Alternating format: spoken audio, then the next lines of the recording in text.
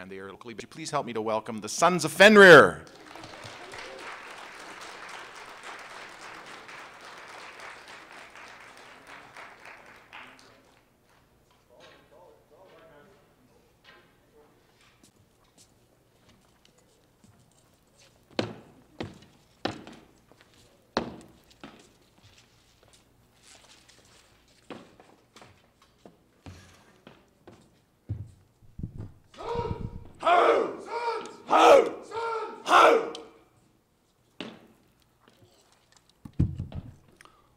Hopefully this mic is on because I've been yelling sons for the past 24 hours and I'm getting a little hoarse. My name's Rob Elliott and I'm a Viking. What we're going to be talking to you today is first a bit about reenactment in general, Vikings in general, and then into the group. We have 30 minutes of talking, 15 minutes of questions. Very welcome to take the questions, but please hold them till we get to that point in the presentation. We were invited to the Expo due to our solid history of basically putting on really good shows. If you have not seen us fight yet, we're out in front of the Coca-Cola stage, which we encourage you to come watch us. We put on at least 3 shows a day until our arms fall off. This panel was advertised as 13th Warrior Fact or Fiction. So I want to talk a bit about drama and movie making versus reenactment. 13th Warrior, of course, is based on a book by, and I'm probably going to mispronounce it, Michael Crichton, entitled Eaters of the Dead. Very loosely based on the story of Beowulf. And a bit of a G-rated version of a Viking funeral of a higher-ranking Swedish Viking. And the character in the 13th Warrior was actually a real guy, and if there's any Arab speakers in the room, I apologize, because I'm definitely going to butcher this name, Ahmed ibn Fadlan. He was an Arab, possibly Persian diplomat who visited the area around the delta of the Volga River in the 10th century. And his description of a Viking funeral is actually the best document we have on what a real good Viking funeral was like. Of course, Michael Crichton, the guy who wrote Eaters of the Dead, 13th Warrior, also wrote Jurassic Park. And ladies and gentlemen, there was more fact in Jurassic Park than there was in 13th Warrior. And that was actually for pretty good reasons when you're trying to make a movie. Movies are about heroic character development. And what we do is about reenacting history. You're paying an actor $1 million, the last thing you do is put one of these on him so you can't even see his face for half of the movie. Whereas for history, for reenactment, you're not wearing a helmet, you're dead. First piece of armor other than a homemade shield that anyone would get would be a helmet. But you rarely see the $1 million actor wearing the right helmet. Same thing with shields. Shields was your absolute critical, saving you from death item of equipment. But you rarely see your heroic character walking around with a shield all the time. So why do we do Viking reenactment? Well, Vikings had a huge cultural impact over most of the northern hemisphere. They went from the Caspian Sea and the foothills of the Ural Mountains all the way to Newfoundland, Lanks Meadows, and I was fascinated to read that they just found a Viking trading post, or the remains of a Viking trading post, on Baffin Island. Reason for that is polar bear skins were really expensive in the Middle Ages. There's records of people gifting polar bears to the Pope to help finance the Crusades. So that gives you some idea of the value of a polar bear hide. They had access to some out of northern Norway, but if they could get them from northern Canada, that was even better. They also were all through the Mediterranean. The Viking longships, absolute top-of-the-line technology of the age, went as far as Constantinople, where when the Emperor of Byzantium picked the toughest guys in the world that he could find to be his bodyguard, who did he pick? The Vikings, to form his Vangarian Guard. Vikings founded cities. Dublin in Ireland, well, not a great history. It actually started as a slave trading center where the Vikings would meet to sell slaves. Also founded countries, Iceland, Greenland. Greenland didn't last. When they founded it, the weather was a lot better. global warming is not a new thing. There was something called the medieval warming period from when they founded Greenland. Weather was a lot better and you could farm there. For how widespread what we do, I was at a reenactment of the Battle of Hastings in 2006, where we had 2,000 people on the battlefield and another 1,000 support staff. And the safety instructions for the camp were in 16 different languages. We had people from every country in Europe. It was just, it's pretty awesome to push a bunch of Russians who've driven from Moscow, their van, push it out of the mud in southern England. You know you're dealing with something that has international appeal. Actually, it was a Russian motorcycle gang. It was kind of cool. So who were the Vikings? Viking is both a verb, as in to go a-Vikining, and a noun to describe the group or society. And the noun really came into use later. Before, when people were talking about Vikings, they were basically talking to someone about Scandinavian area, what we now call Denmark, Norway, or Sweden, who would get on a boat, go somewhere to steal something.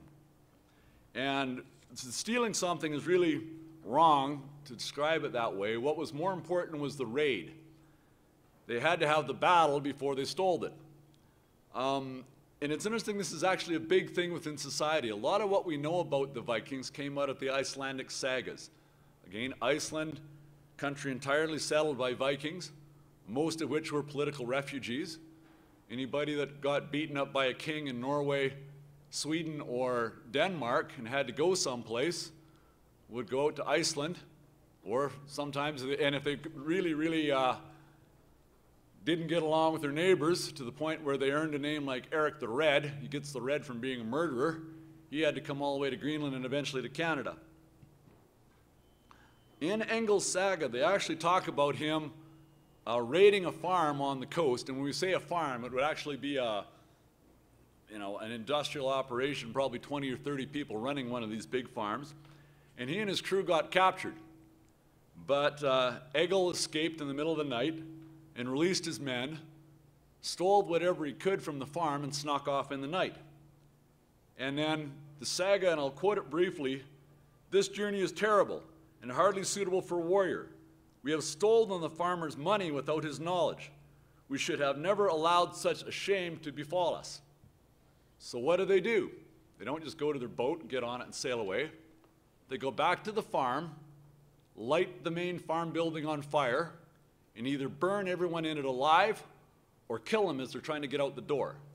And that was considered a good thing for the Vikings, because then they had a fight before they stole something. So you always need the fight. One thing too about Viking society that is not generally known is when we talk about treasure and what they'd be out trying to loot was slaves.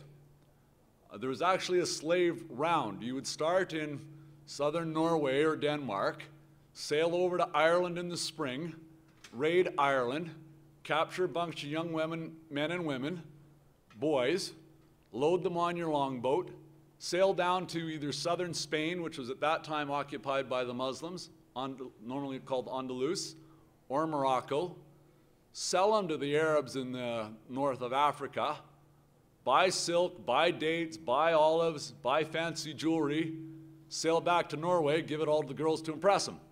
That's what Vikings did. Okay? They were also explorers and traders.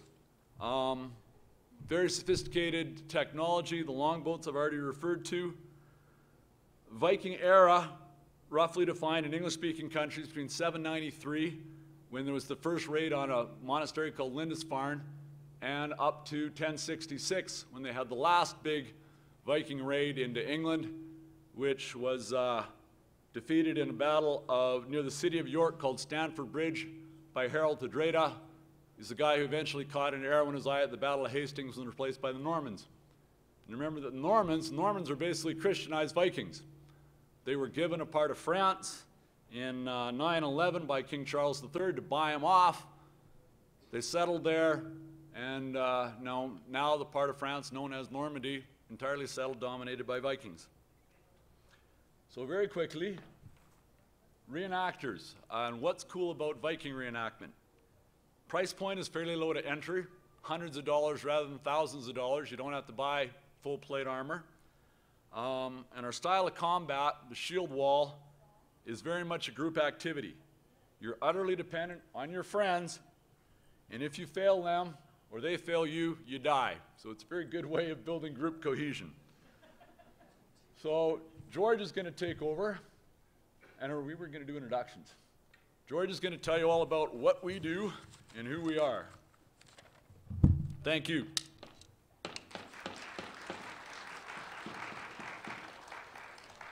Thank you.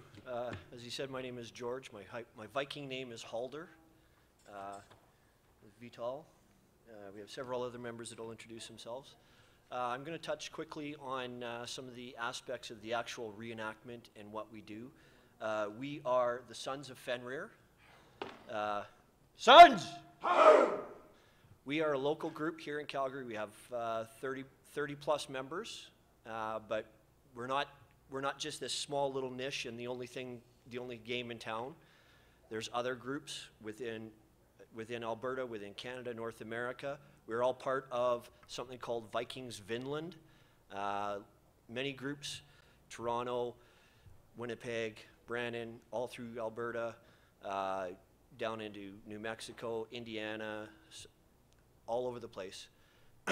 We also fall under Vikes UK, which is, for lack of a better phrase, the mother organization. It was started in the mid-70s in United Kingdom. Viking and Norse Reenactment Society. They have thousands and thousands and thousands of members worldwide, mainly through Europe, but they have groups as far as Australia, here in Canada. They actually have a group in South America. So it's not just a small community. We are a small community in a much larger community of reenactors. We are very, very passionate about what we do. Yes, we do have our fight shows and we show the combat, but that's not what we're all about completely. When we set up a full village display, it's like stepping back in time 1,000 years. We do a lot of research on what we do to be as authentic as we can, to show the true Viking lifestyle, the true life of people in that time frame.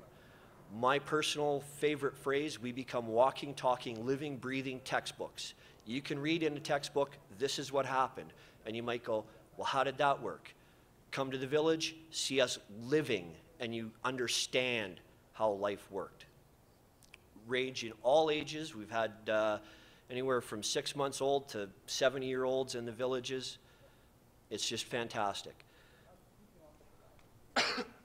Excuse me, sorry about that. We do a lot of research to make sure that we're authentic in what we do. The fighting that we do, that's the fun part. That's what a lot of people come to see. I like the education factor where we can educate people. When it comes to fighting, though, we use steel weapons. Just like this, it's actual steel weapon.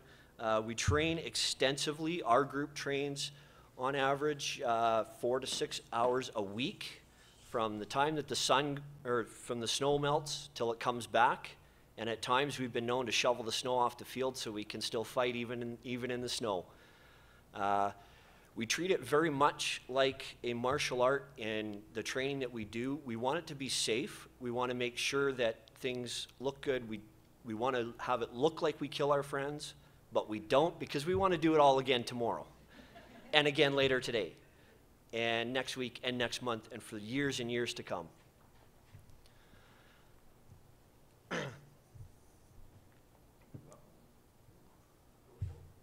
Sure. I'm going to turn it over. He's going to talk more about the weapons and more of the combat.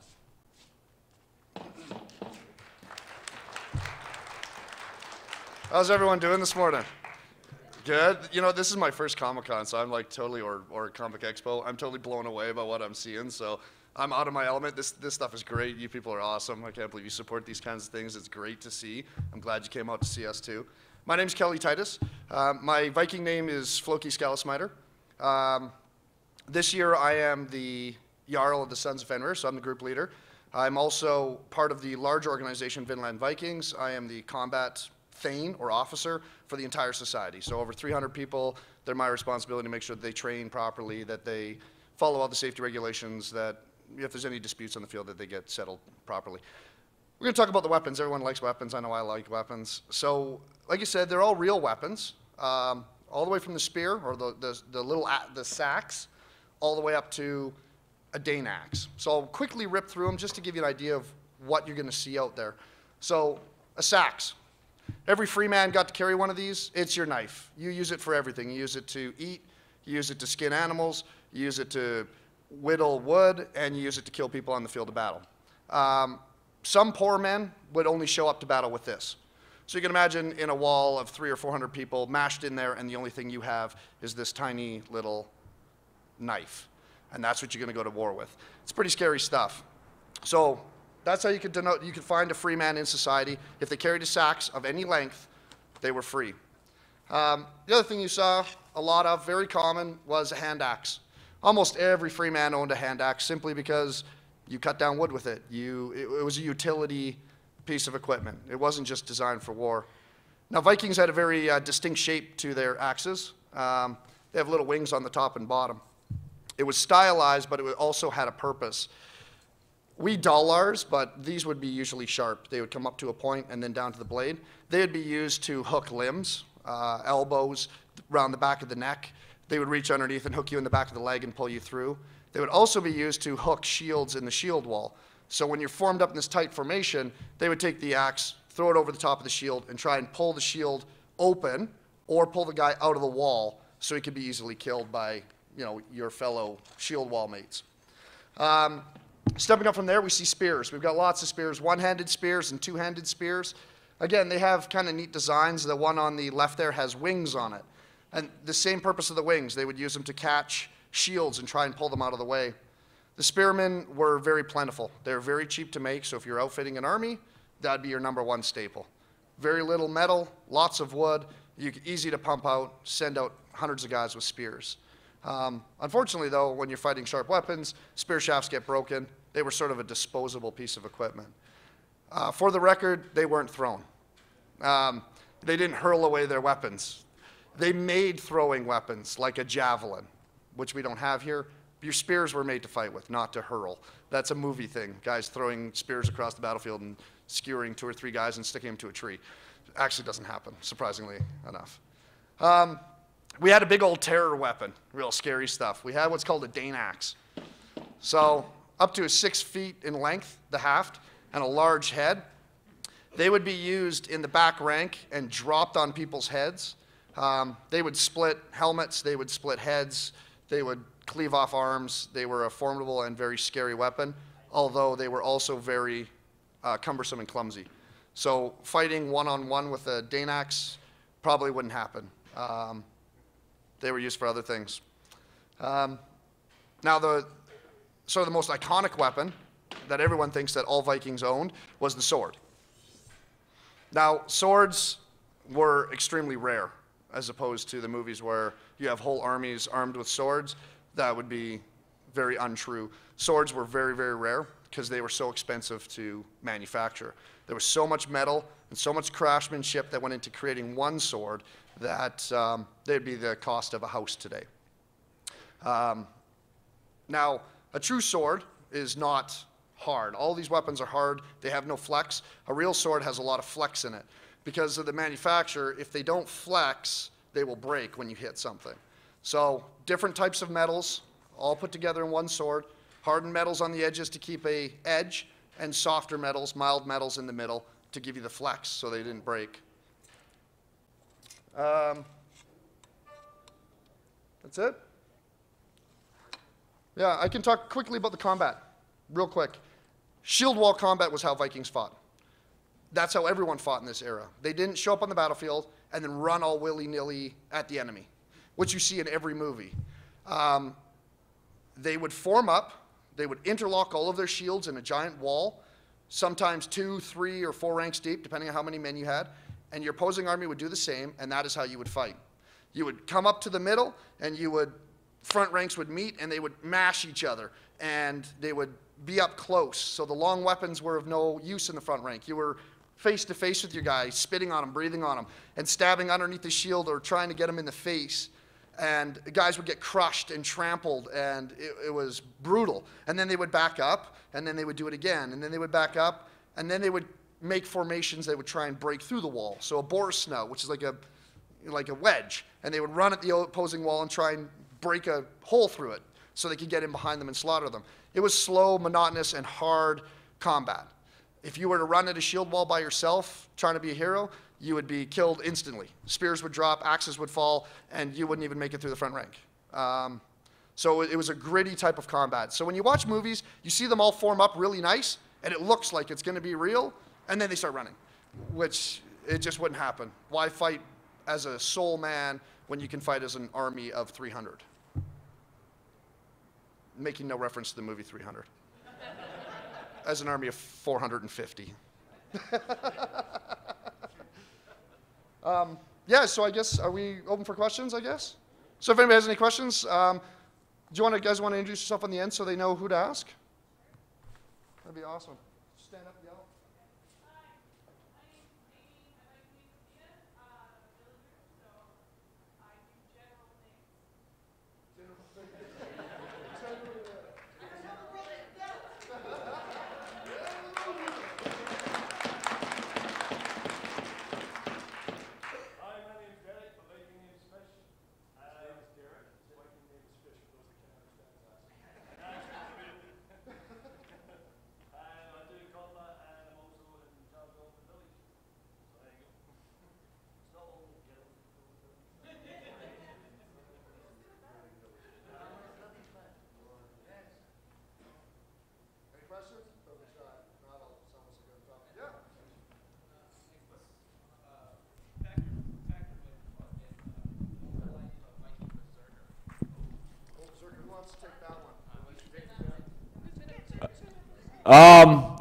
Not a myth.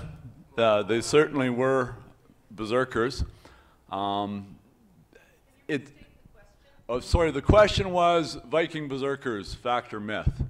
They were certainly not a myth. They were fact. There's actually, though, a strong religious component to berserkers. It was almost like a secret society of these bearsarks, bearmen, and guys who would take the spirit of the bear into themselves. And a lot of what's written down, of course, that we know about the Viking era is written down by Christian priests later. So they left out, obviously, a bunch of the good stuff. We have descriptions of battles where they talk about, you know, it's almost they're magical, where arrows are flying at them but not hitting them. You know, good saga type stuff. Really what they were is a shock weapon. There is some dispute as to whether they would be drugged up or not. The jury is sort of out on that, and there's a lot of guys with PhDs that have opinions on that, so I'm just going to keep my mouth shut. Alcohol may have been a factor. Alcohol was often actually a factor in a lot of battles. Not a lot's changed between Dark Ages and now. But they would be sent in typically early to try to disrupt the wall. Kelly was telling us how critical maintaining the wall is. And you get some guy who has absolutely no fear of death and is so drugged up he has no pain, feels no pain, and he's coming at you with a bejesus big axe in each hand, you just might flinch. And then the main shield wall is following up right behind this berserker to take advantage of the disruption that he causes in the wall. Hopefully that answered.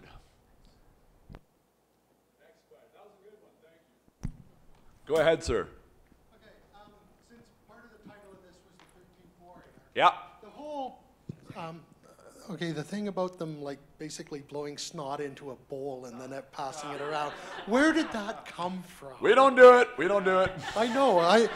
My name in another life is Valgard Forkbeard. Okay, as close as we come to that is passing the mead bottle from hand to hand. Which is around reasonable, the circle. but where did that? I honestly do not have. Anybody know? It's called Hollywood. Yeah. Yeah. Some writer with a great imagination. Yeah. Not a great imagination. And of course, once it's in one Hollywood movie, because it was in 13th Warrior, Then they made the current miniseries Vikings, and it's in that one too. So now it's like it's an expected thing. I've read a lot of stuff on Vikings, a lot of sagas. I've never encountered it.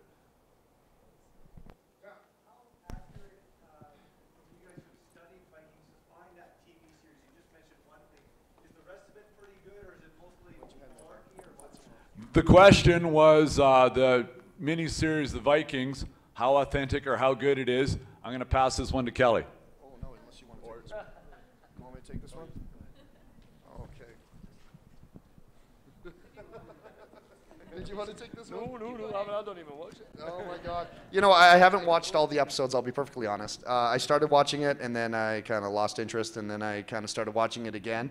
There are parts of it that are what I would feel is historically correct and fabulous. There are other parts of it that I think are horrendous. And some parts are inconsistent. Clothing and armor are kind of inconsistent. Lots of leather and whereas linens and wools were very predominant, leathers just were not. They provided no warmth in the winter, whereas wools would. Armor that they had, last night I watched an episode and they had like plates on them, but I mean they weren't wearing plates. I mean it was Bernie's, it was ringed mail. The ships are great. They did a great job on the ships. They look fantastic. The way they raid is fantastic, but again the way they fight. You know, I saw one episode where they made a shield wall on the beach, which was great, and the Vikings stayed in a shield wall, and then the opposing army just formed up a shield wall and then ran at them. Like I said, they do in all the shows, and of course they all got killed. No one would do that. I mean, that's just not the style of fighting. It's just like today in modern military, we wouldn't form up a gun line and walk out in the middle of the battlefield like they did in 1812. It just wouldn't happen because they would get slaughtered. It's the same thing. That's why they didn't do it then. It just wasn't the style of combat. So there are parts that are good. There's some that aren't, but you know what? I'll leave it up to all of you to make judgment on the show because we're not here to try and wreck anything for anybody. If you enjoy it, that is awesome. It's good entertainment. Dark shirt? Yeah. So if a sword costs about as much as a house, how much would a ship cost just because of the anchor? Oh, wow. Ships, yeah, you know, that's why if you owned a ship, you were a Jarl.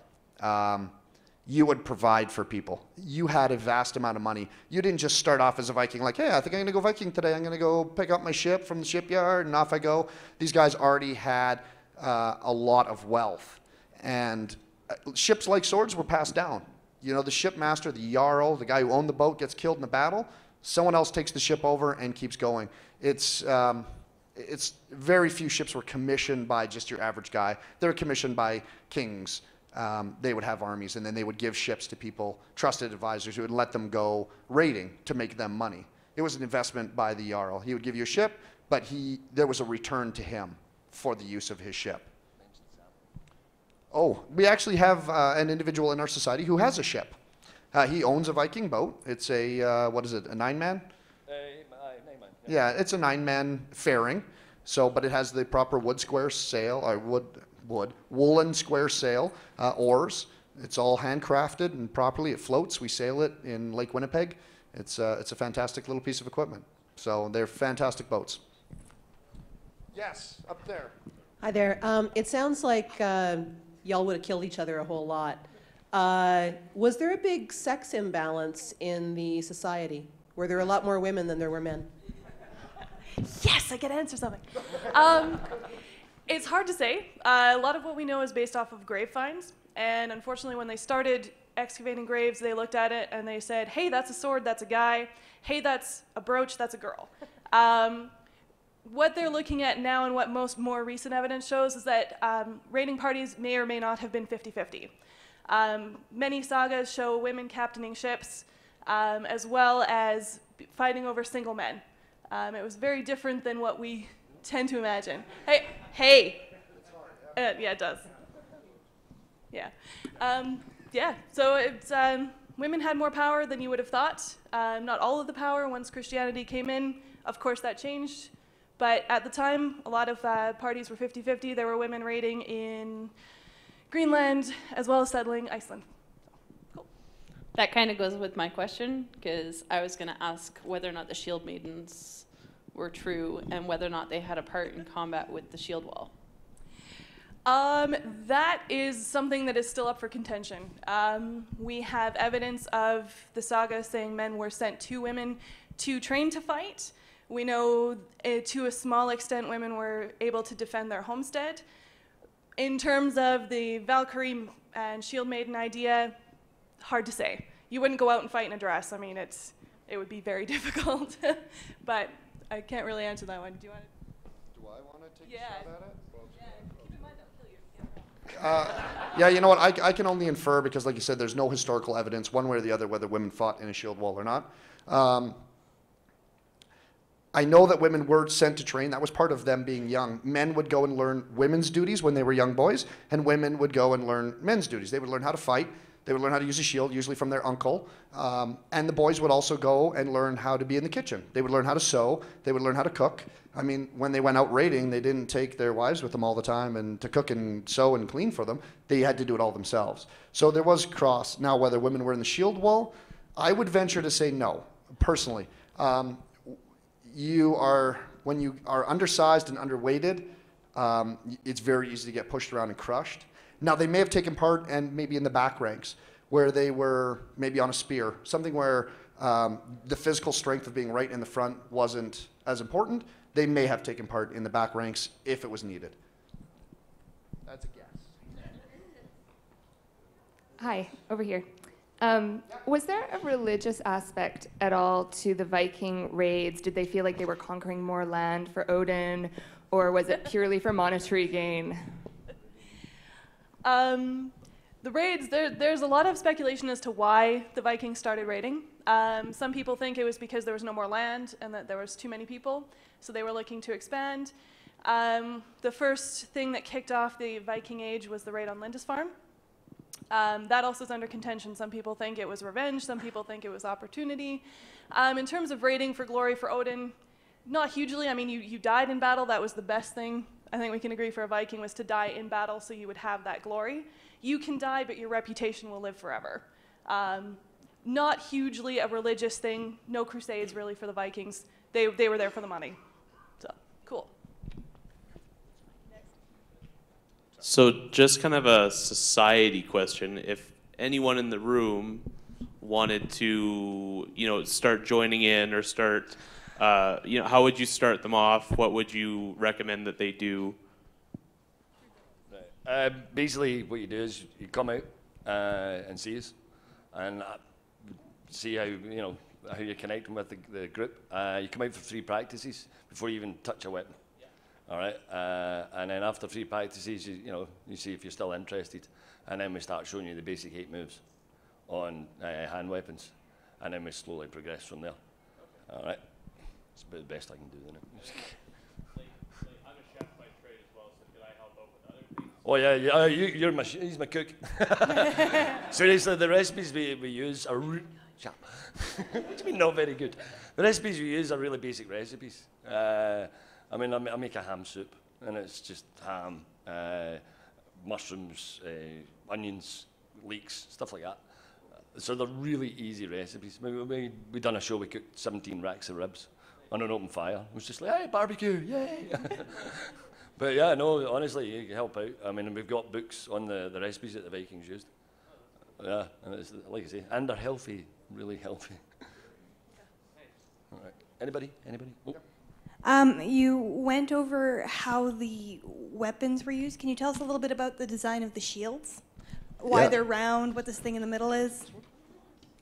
Okay, shields. You know what? Our shields are not 100% historically correct. We use plywood because it's available to us. It's easy for us to use. What they would have done was created a plank shield. So they would have cut thin planks of wood, overlapped them one direction, and then overlapped them another direction. Tacked them together to create a solid flat face. Then on the fronts of the shields, they would usually use linen and face the front of the shield with linen and then edge it with a leather. Now you see a lot of movies and they have metal on their shields, or their shields are metal. It just wasn't done. It was too expensive. Shields were disposable. One shield might not even last you a battle. When they went Viking, they would carry a number of shields with them. And when they went raiding, they would carry their life on their shields. So they might have 3 or 4 shields on them. When a battle started, they'd throw them down, pick up one, and start fighting. When that thing got hacked to bits, they would fall out from the front rank, another guy would step in, he would go back and gather another shield. And they would just keep recycling shields. The only part on it that's usually metal is the center bit, which is called the boss. That's just to protect your hand. That's the most important part. You don't want to lose your hand. The rest of it is just to stop blows. So they were disposable, just wood and leather, very little metal on them. Excuse me. Yeah. You mentioned the cost of metal and a sword being like a house. So what about the chainmail and the helmets? Same sort of thing. Mail and helmets were very expensive. Quite often they were gifted to you. You wouldn't have them commissioned. You would work for someone who had a ship. So we'll call him a Jarl.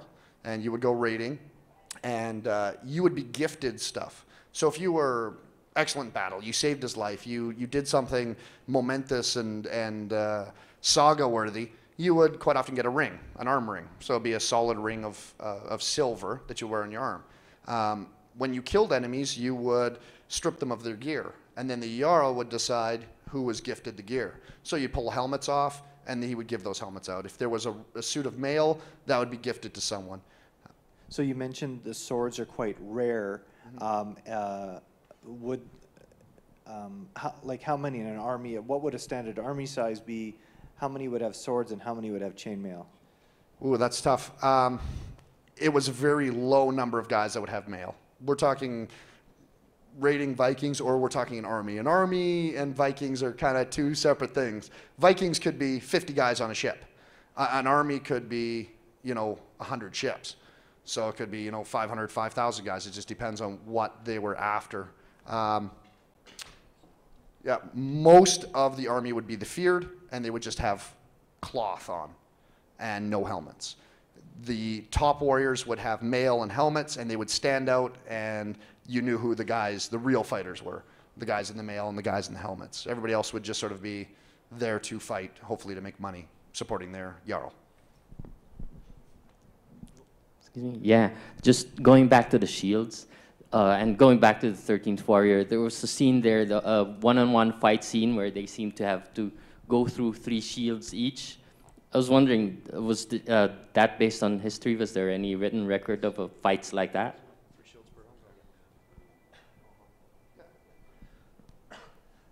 Yeah, that is in reference to something called Homgong.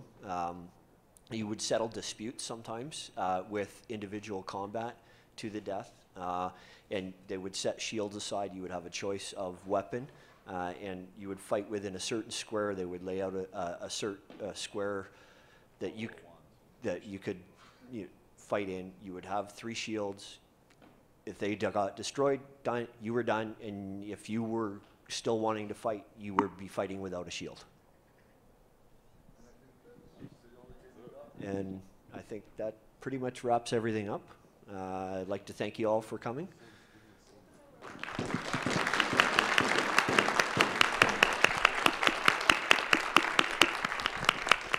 So ladies and gentlemen, if you want to see us, of course, our village is just outside the building in front of the Coca-Cola stage, and we're right along the building. We have a village out there. Please come on out and check us out. Ladies and gentlemen, the Sons of Fenrir.